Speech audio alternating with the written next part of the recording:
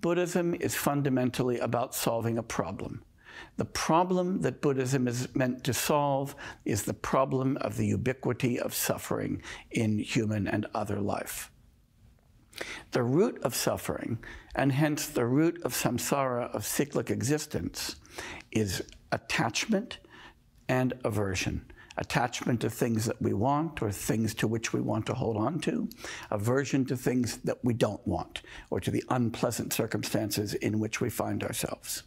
We're all familiar with attachment and aversion. We have songs about attachment and aversion. We've got theater about attachment and aversion. And each of us knows that our own lives are conditioned by things that we desire, people to whom we're attached, things that we want to happen, our own happiness, or by aversion, suffering we want to avoid, things that we dislike and that we want to escape from. Less obviously, and this is part of the deep insight of the Buddha, attachment and aversion are themselves conditioned by primal confusion, or as it's sometimes translated, ignorance.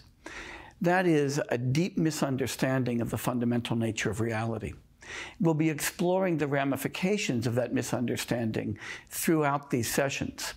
But one of the things that we might point to right now is that a lot of that confusion is the assignment of essence or intrinsic identity to things that lack it, the sense of a real distinction between self and other, a kind of dualistic relationship to the world that we inhabit, and a sense of ourselves as solid selves at the center of a world.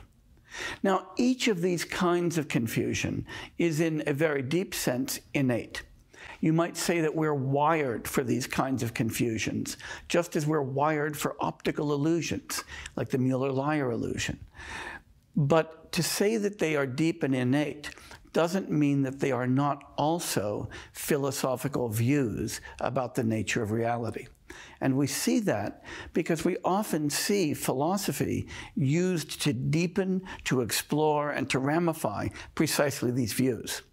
Philosophical views about the nature of the self are, after all, ramifications and articulations of innate self-grasping.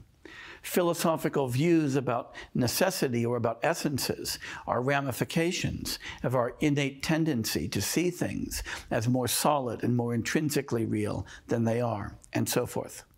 And so, even if the confusions that trap us in cyclic existence are innate, the remedy for those confusions isn't being born in some other way. The remedy for those confusions is to do the kind of philosophy that can extirpate them. And so, the tool for the extirpation of the primal confusion that lies at the root of suffering is philosophy. And if we're going to progress on the Buddhist path at all, philosophy is therefore indispensable. We might also note that right at the very beginning of the Buddha's career, when he was teaching the very first discourse that he ever gave, the Dhammacakkappavattana Sutta, or the discourse turning the wheel of Dharma at Sarnath, he announced the Eightfold Noble Path. And part of the Eightfold Path is right view. And the view that we're talking about here is a view about the fundamental nature of reality.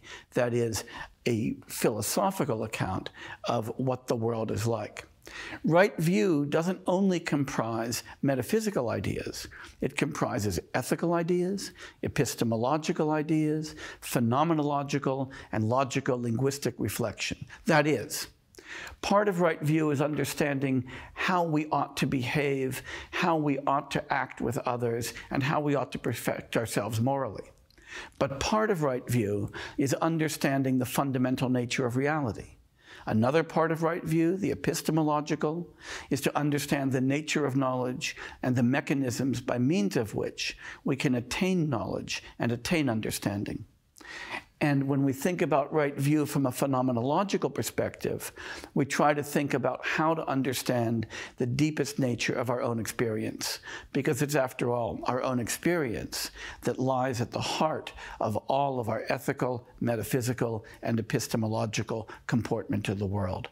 That's the phenomenological aspect.